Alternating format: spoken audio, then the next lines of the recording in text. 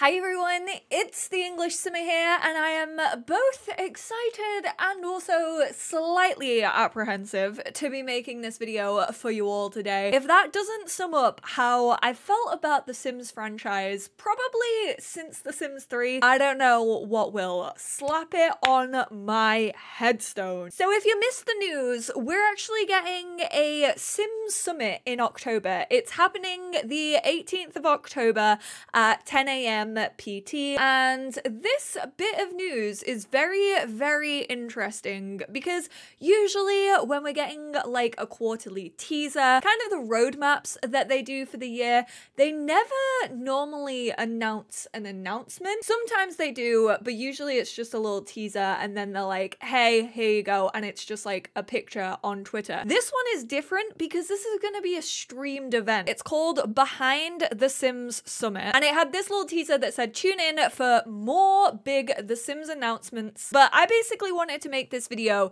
to go through like what I think everything could mean, and also what does the news of The Sims 4 now being basically a free-to-play game mean for the rest of the franchise going forward in the future. Honestly, I swear the wait for The Sims 5 is literally longer than waiting in line to see the Queen in state. Also, please do keep in mind that absolutely none of this has been confirmed. And again, I didn't make this video to be like, The Sims 5 is coming out, because we don't know. And like I said, we don't usually get an announcement this big for a quarterly teaser. Yes, it does kind of have the vibe of it with sort of being a different theme, which we've definitely seen the quarterly teasers be themed.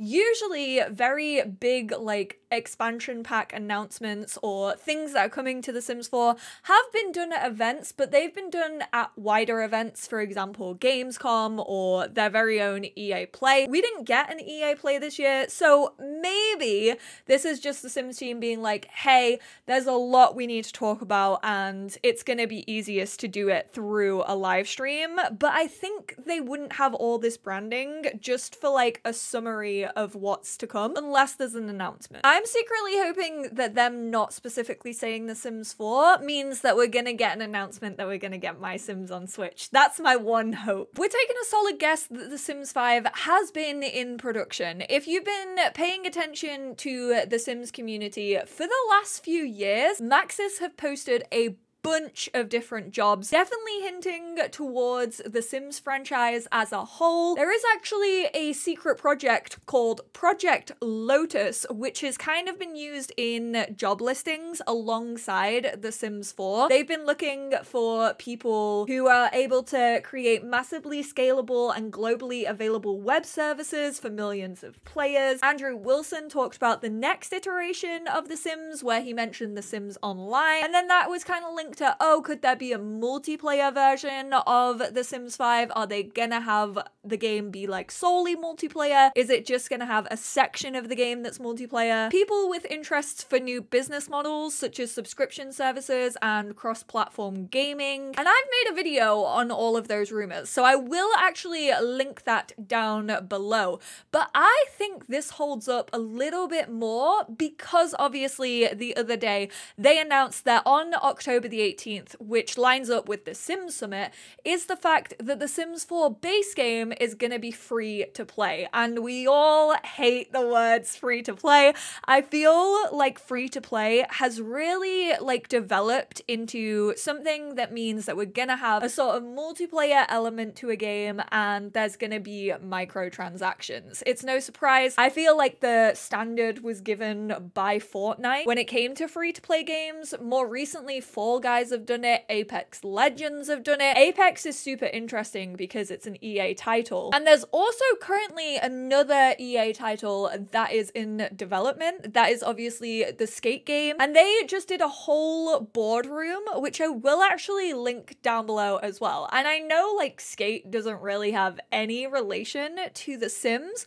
However, some of the language that they used in that boardroom video really reminded me of how the Sims team have talked talked about The Sims 4 recently. For example, they were like, oh, we want like live service updates to this game and we want Skate to live forever. They also said they want content to come for a long time, and that's something we've heard repeatedly with The Sims 4. Literally for 8 years, every single time there's like rumors of The Sims 5 happening, they're like, nope, Sims 4 still has more content to come for years and years, which is honestly the answer nobody wants to hear. But it makes sense because if they have been working on and developing The Sims 5, that doesn't mean that we'll be able to play it in like 6 months down the road. That could honestly mean that they are working on it and they kind of want to bring the community into it a little bit more, and it might not be released for like another 3 to 4 years, maybe even longer, which I'm kind of hoping it's not that long, but it has the potential. Skate, however, are doing something really cool where they have community playtests now set up, so you can actually apply just like as the general public, as a Skate community member to their website, and then from this summer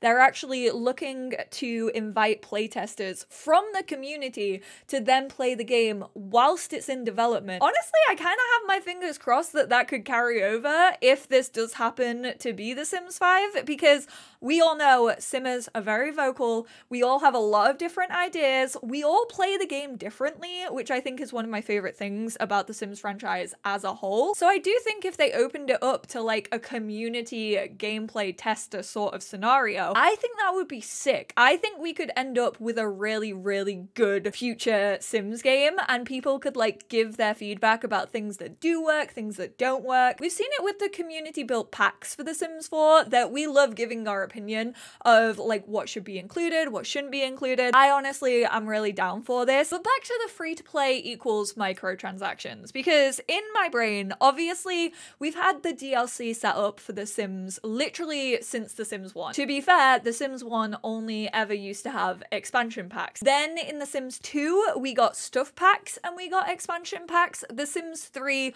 also had expansion packs and stuff packs, but then also introduced the Sims 3 store. I think The Sims 2 had a store. It wasn't as prevalent as The Sims 3, which kind of worked like microtransactions because they were much smaller like bundles of stuff for a very like overpriced price. You basically had to use real life money to buy sim points to then buy stuff on the stores, and they used to actually be promoted in the game. Like they would have a little gold symbol next to them being like, hey, you can pick up this item, and like one hair was like £3 sometimes. The conversion was terrible. It was an absolute rip. I'm not saying that I didn't buy stuff off the Sims 3 store, because I definitely did, but they were definitely microtransactions. And obviously in the Sims 4 we now have kits, which again is that sort of like smaller bundle but for like quite an expensive price. It's my biggest gripe with the Sims 4 kits is the fact that they're too expensive for what they are. But I do feel like The Sims 4 has kind of been a testing ground for microtransactions. Also, I think scenarios have the potential to be like a big tested feature.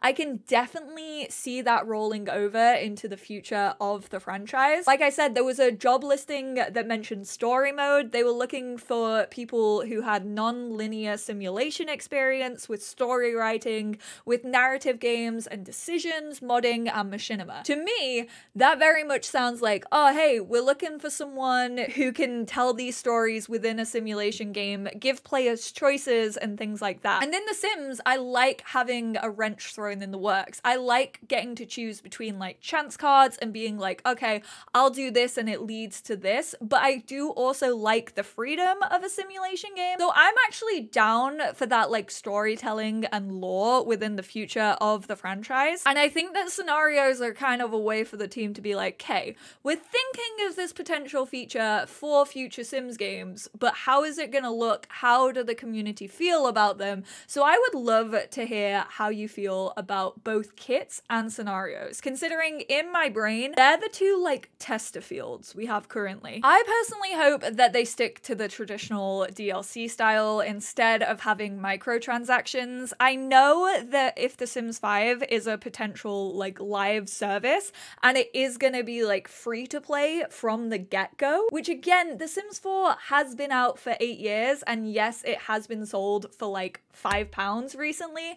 It's also been free at other points in its lifespan. I do think they maybe have just decided to make it free so they can see how it's gonna go down, how many new players are gonna get on board, and then be like, hey, if this goes well, The Sims 5 may very well be free to play. And if you think about it, we've already been getting those live service updates in The Sims 4 when it comes to big base game updates before a DLC drop. So what they could potentially do is take that like DLC, add it as the new like gameplay content, but all for free if The Sims 5 is free to play. And then all the cosmetic assets, for example, like everything that you can get in Create Sim, build and buy mode and things like that, could potentially be the microtransactions of The Sims 5. I will hold my hands up and say I really don't like that. I think from a consumer perspective, it's very, very like predatory in a way. It's kind of like telling people like, hey, you should consistently spend your money. And yeah, I know the traditional DLC also does that, but I think that DLC has like a longer period. It means that people can like save up if they know they are going to want to like a new pack or something like that.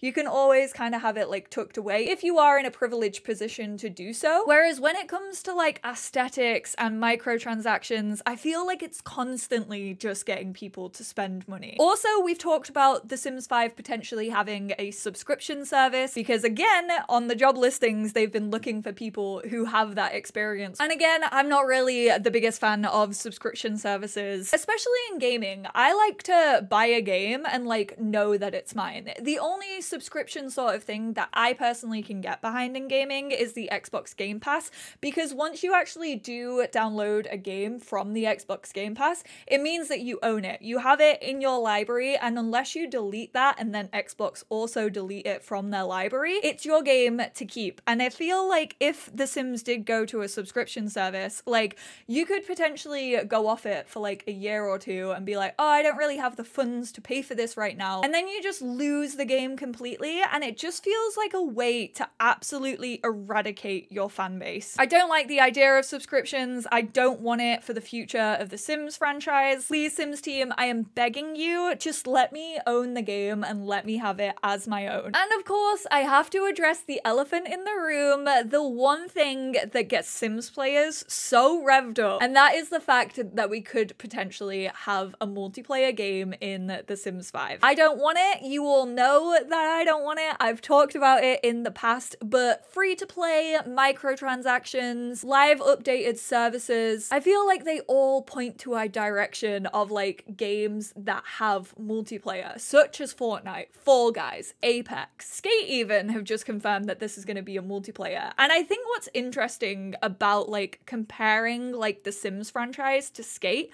is that they're both obviously under EA. So I do actually feel like they could be quite similar, even though they're two completely different games, like made for two completely different like communities. And the biggest issue I have with multiplayer within The Sims is not even that I personally enjoy single player games. If I wanted to interact with people, I absolutely would not be playing The Sims. And I think when it comes down to the core of The Sims, it is a single player simulation game where people want to tell their own stories. They want to have the safety and the comfort of the game to tell the stories that they want to tell, to build what they want to build.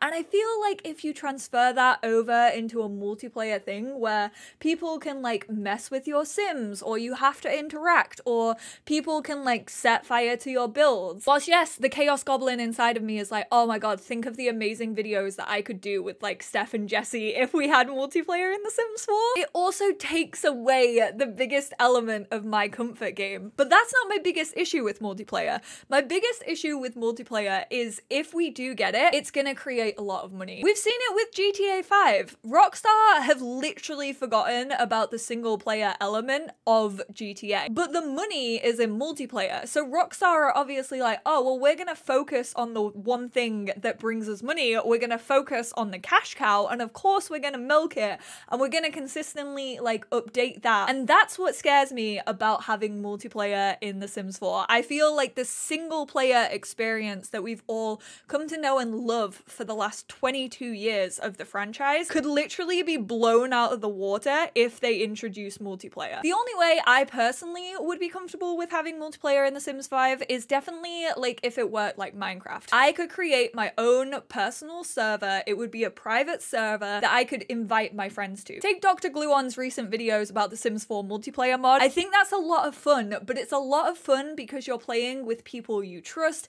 you can communicate with. They all like hang out on voice chat, and that's what makes it fun. I think if you're just like chatting with randomers and they have like the experience to fuck with your game, I would honestly get so stressed out. I think it would be fun for like 5 minutes and then I'd just be like, okay, give me my Sims back. And also when it comes to that, I definitely think that it would split the team in half. So even if we did have like multiplayer as an optional thing that you could do, I think that the team might actually be spread like too thin. And that's also a concern because it's like, oh, I would actually really prefer like a dedicated team working on single player and giving us all those experiences that we know and love in The Sims 4 rather than like splitting that team in half and having like half focused on multiplayer and the other half focused on single player, because then I feel like both of them are just gonna be like half-assed games and not like a brand new thing for the franchise, for the community to get excited about. And that pretty much wraps up all my thoughts on this. Please keep in mind I didn't make this video to like hype up the announcement on October the 18th. I'm still very, very apprehensive of this. Like, yeah, whilst I'm excited that my favorite franchise is continuing, and yes, whilst I am ready to kind of hang up the coat on The Sims 4 and like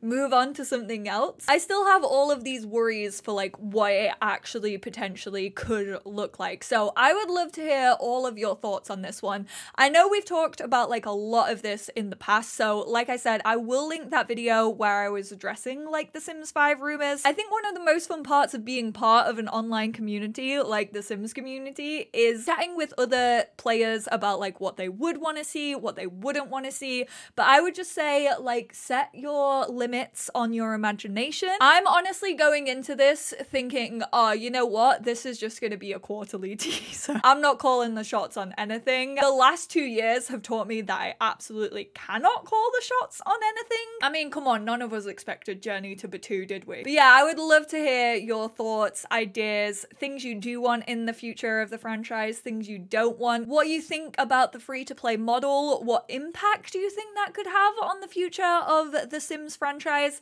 I want to hear it all, so leave it in the comments down below. You lot know I love making these types of videos purely so that I can read the discussion and speculation down in the comments, so get involved. I appreciate you all, and I will speak to you all in my next one. Bye now.